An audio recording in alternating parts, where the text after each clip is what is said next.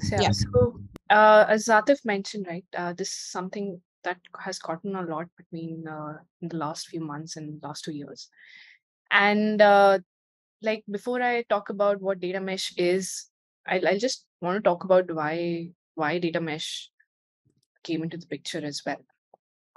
So these are some of the numbers from a survey that was done by New Vantage Partners. This is around the time when Jamak's article came around data mesh. And it kind of shows that the number of firms who are investing like more than $500 million in like big data and AI initiatives that grew by more than 60%, right? The investment was growing, but on the other hand, the number of firms who were saying, hey, it's either the big data or AI initiatives are not giving any results, or they're yet unproven, or it's too early, that as well was increasing. So it increased up to like 40%. So what this was showing us was a lot of data initiatives of failing and a lot of measures, be it like trying to create a data-driven culture or unable to treat data as a business asset or competing on data and analytics, right? And a lot of common failure symptoms for the data initiatives, I just want to briefly talk about those, was a lot of times it was just failure to bootstrap. So a lot of data initiatives were technology driven rather than use case driven, which led to like months of design discussions and technology evaluation without adding much value to the business, and they even failed to bootstrap. If they did start, the other places there which they failed was while scaling, and it was either due to scaling for the sources aspects or the consumers, the variety, the diversity of sources they have to handle, and especially as the platforms and initiatives were scaling, that's where the problems were coming up. Last but not the least is like failure to materialize data driven value, right? So one initiative started to solve a particular use case that didn't happen, so another initiative started, and so on and so forth. So basically what they were getting started for, that material, that value was not being delivered, and there was not any culture change or org change beyond those pockets of R&D that were there in the organization.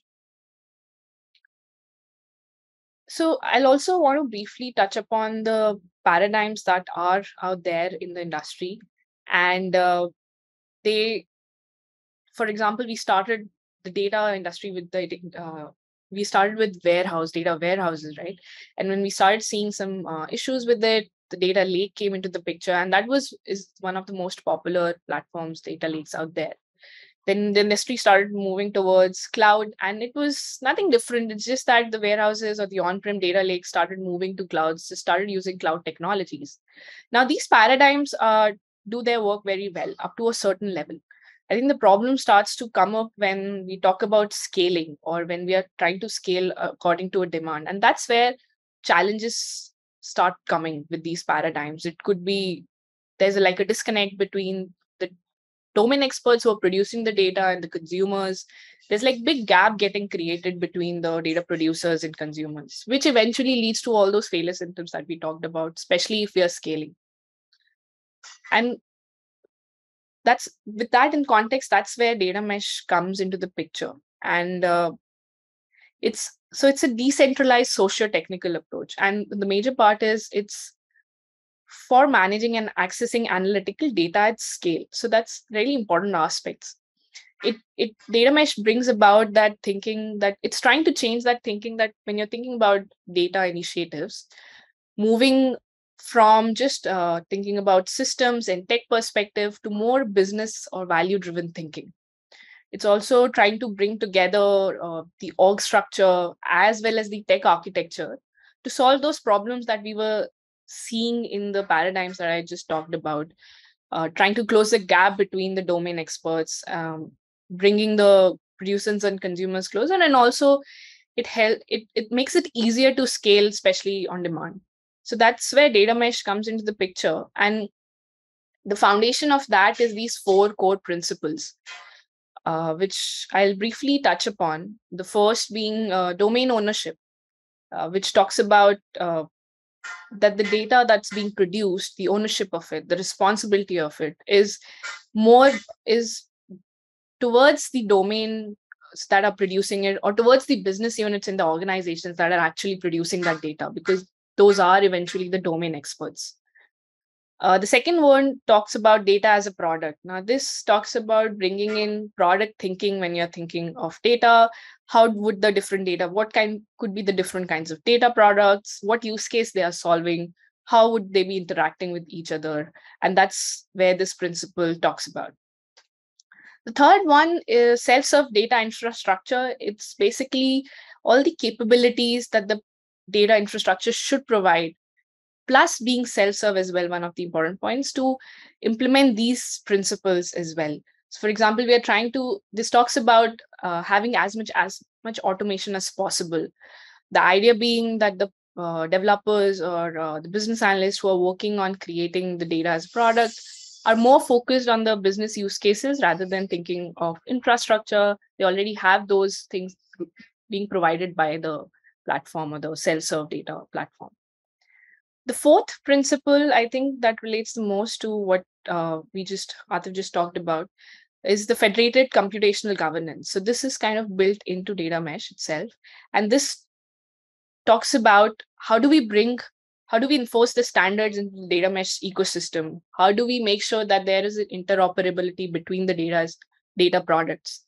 And the second aspect that it also talks about is it's federated. So the governance itself is there's a bottom up approach as well.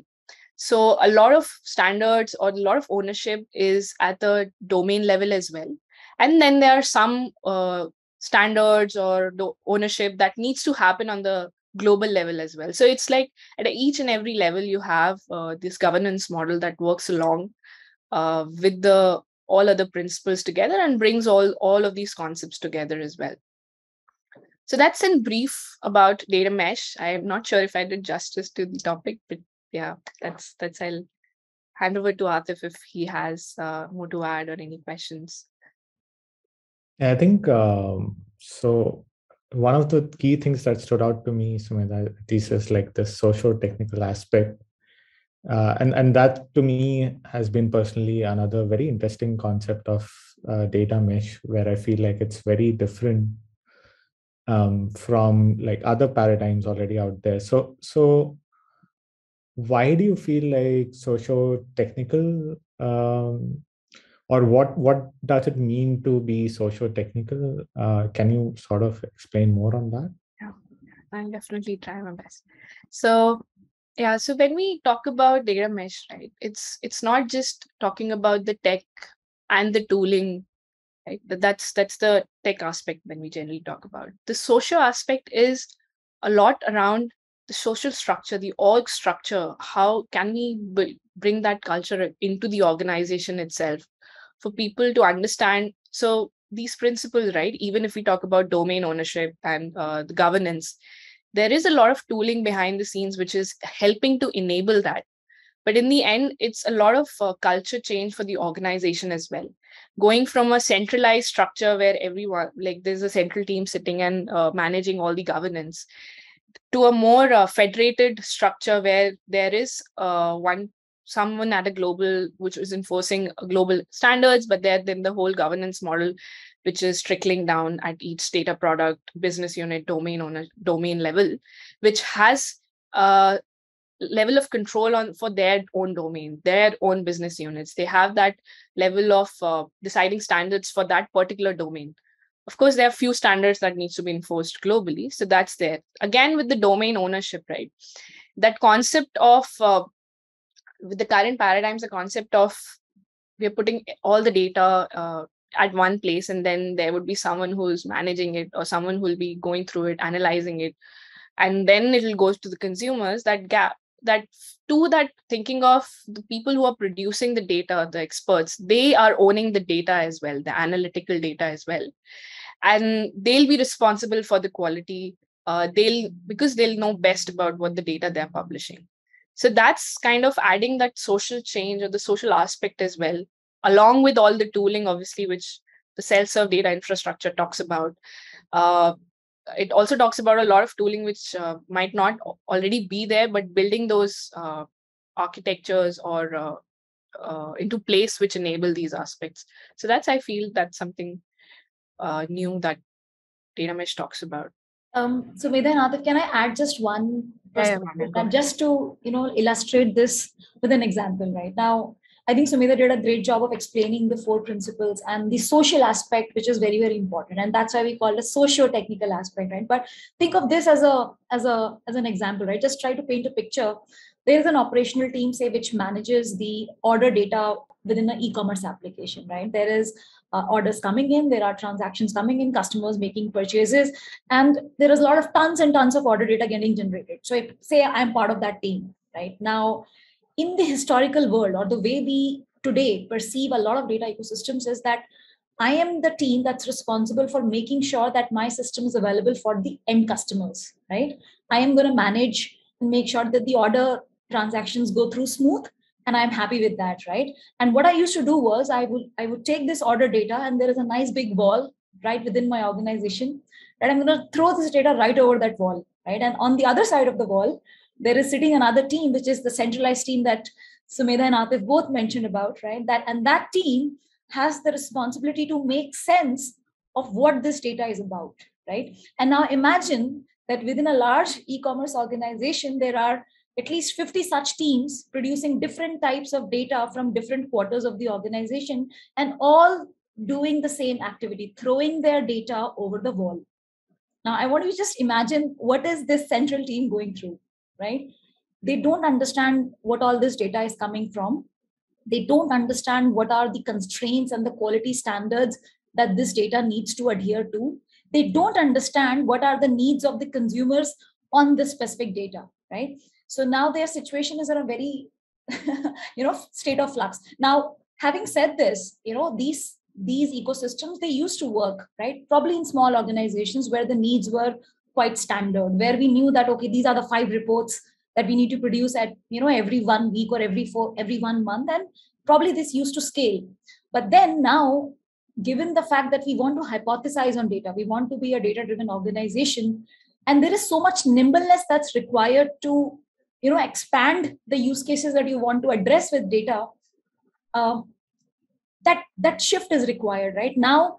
Instead of saying that central team should do all the heavy lifting of understanding all the context of the entire organization, the social aspect of data mesh requires to shift this responsibility left, right, to the producers of the data, that if I own the order data within the e-commerce domain, I should be the one who should understand what are the insights that my consumers would be interested in on top of my order data, right? So I take ownership of my data, not just from the operational transactional world, but also from the analytical and insights world. So I think that's the shift that I think best explained with an example, to just put a perspective that what is changing from the social aspect. Atif, if that helps. Yeah, no, that I feel like that's a great response to that problem. Also, one of the things I've seen and I feel is the reason why a lot of organizations fail to make any use of their data or have a bad governance policy is when they try to, for example, decouple everything and say governance is separate, technology is separate, right? Like you try to like the governance are the set of people that will come in once the technology people do everything, right? And that doesn't work at all. But at the other end of the spectrum are also companies which are sort of saying, oh, let's just completely change the way we work and bring in these new tools and technologies and automate everything from the first go itself. And that doesn't work either, right? Because like it also depends on the people who are operating these tools, because unless you build like a data culture over time, unless you embed governance and a lot of these things into the organization, right? Like you can't just change things overnight. So it needs to evolve very organically. And the tooling is highly dependent on the people that are driving these changes. Cool. So another interesting thing that you mentioned, Vanya, is this notion of distributing responsibility, right? Like, so there are no central teams. My team is responsible for its own for its own data. So a question I had around that was like, how do you feel that works out? Because if you delegate responsibility to everyone, right, how do you make sure that they're actually following your organizational policies? A lot of times what tends to happen is that people are not aware about standards and procedures, or maybe the other thing that could happen is that maybe everyone has their own standards and procedures. So in that way, like, how do you unite these people and um, basically enforce some level of governance for everyone? Yeah. So I will add in, Sumedha, you can add in definitely after the response once.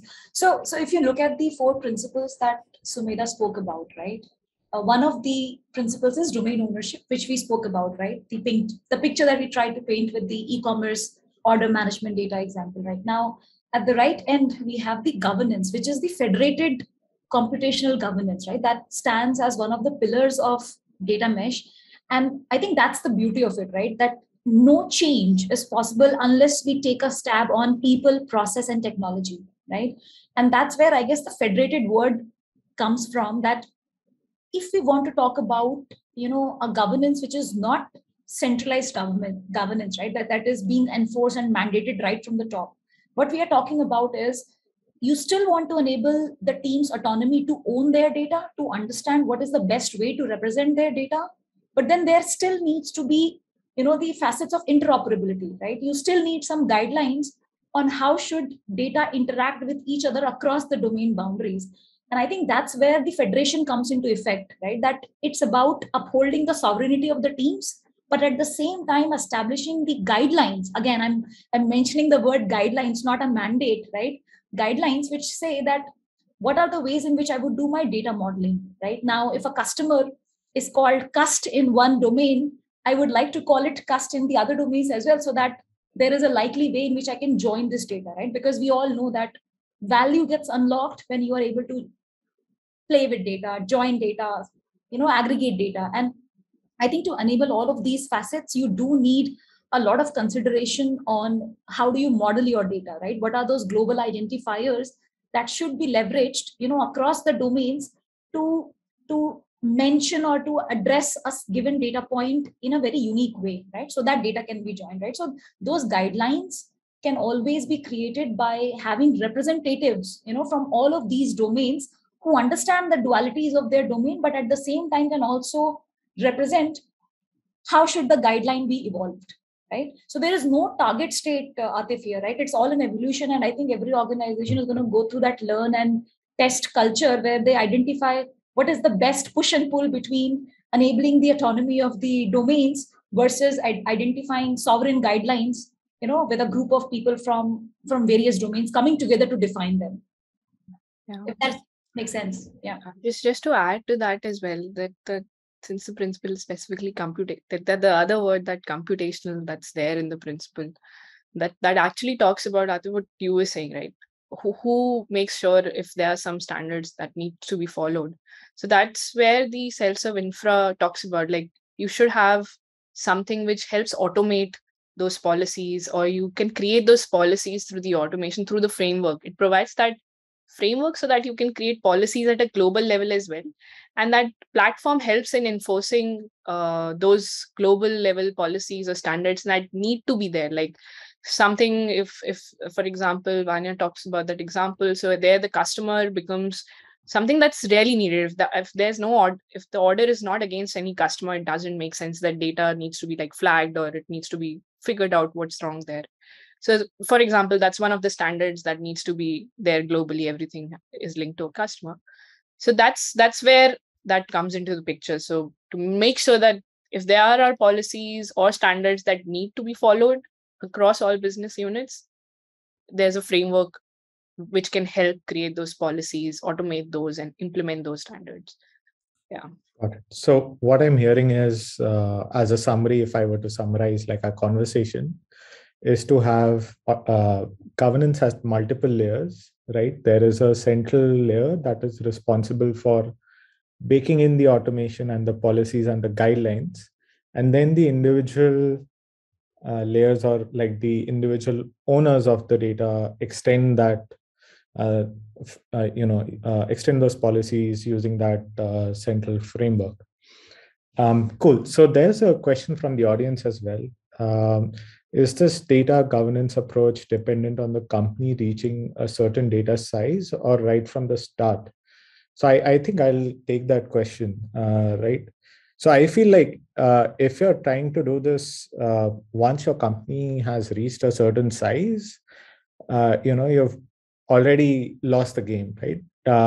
It means that now you suddenly have this big problem of how do you scale out. That will limit you until you get the right practices in place, right? So technically, according to me, a good governance approach is something where you go lean for sure. Like you start out with the most minimal set of governance and policies that you feel are right for the organization. But at the same time, like you try to empower the people to understand these policies, and also make sure that people, you're building this culture of shared ownership as you go along, right? As you increase in size, not when you've reached a size, like a particular size. At that point, like if you try to scale, it'll take you time to just start introducing these ideas, these capabilities, right? And it'll just slow you down.